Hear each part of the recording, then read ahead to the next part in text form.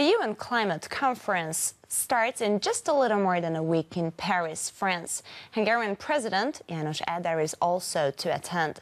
He said in a radio interview on Sunday that there is reason for optimism.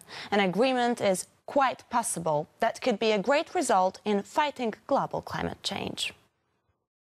There's a chance for an agreement at the Paris UN Climate Conference, said Janos Ader in an interview on public radio on Sunday.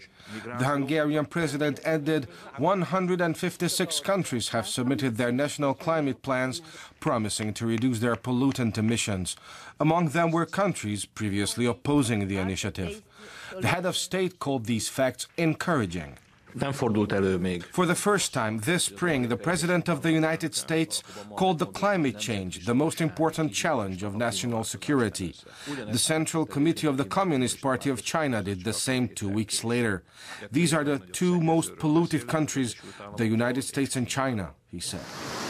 Extreme weather, significantly more floods, droughts, natural and humanitarian disasters, these could be the consequences if we don't prevent the adverse effects of climate change, said Janos Ader.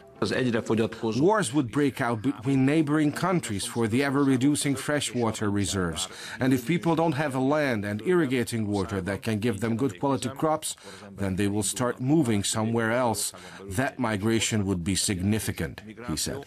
The UN will have its 21st climate change conference in Paris, in France, between the 30th of November and the 11th of December. The goal of the summit, where the heads of 195 countries will gather, is to come to an agreement to limit global warming to less than 2 degrees Celsius.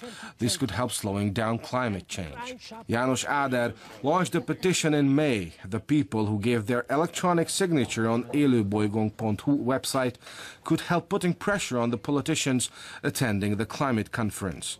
Hungary was the first country to join this international initiative by Al Gore, former